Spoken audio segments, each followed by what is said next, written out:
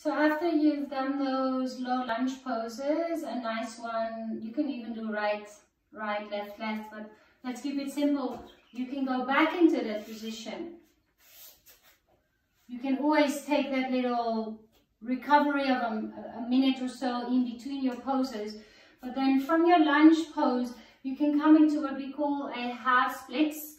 You can move your blocks wider, closer, higher, lower. Activate your toes slightly so you pull them in towards each other. I personally really prefer to have a straight back.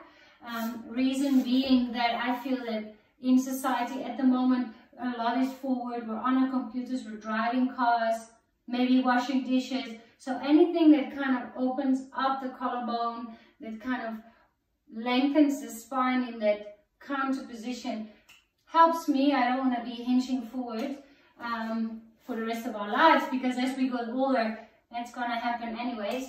So that's just my reasoning behind it. You can have different reasons for doing it differently. But yeah, just come into your half splits.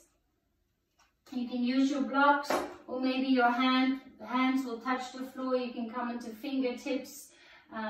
You can even put something underneath if you feel that you need the support for the leg. It's actually quite nice. You use your bolster, or if you have something that you can roll up quite thickly, you can place it under the calf as a support, place your hands on top. There's so many different variations. In yin, the most important thing is that you find something where you can breathe, where you feel you can let go of the tension.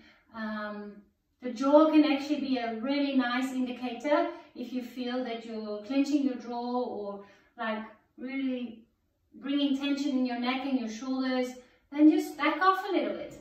Be in a space where you can breathe, where you can really have good and happy thoughts. And if other kind of thoughts come up, it's fine. You are processing, you're digesting, you are connecting the subconscious and the conscious. So let it be there, and know that you don't have to do anything. You can move out of things, you can come deeper. It's really a practice of stillness. It's a practice of compassion and self-love. So this would be half splits.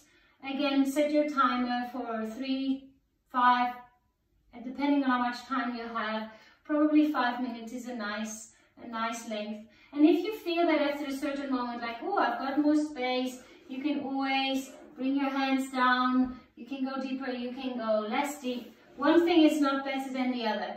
It's just your body reacting to being in a certain shape, tension, moving in or out, or distributing itself through your fascia, through your bones, through your cells, through your muscles, and not even the physical, so the emotional and the mental body. So yeah, pick your time, set your time, and do it on the right side. You can take a break, again, maybe in child's pose. A different variation here for child's pose also would be nice is an embryo pose, where you bring your hands to your feet and then you do the other side. So that already gives you another nice hip opener. Enjoy the music, enjoy the breath specifically. Keep close to the breath. Stay with your deep, long in and exhales. And even if you want, you can make your exhales a little longer than your inhales. So I often count around 4 to 5 to 6 counts to breathe in. And then your exhales can even really be smooth and long. So you can really calm down the central nervous system.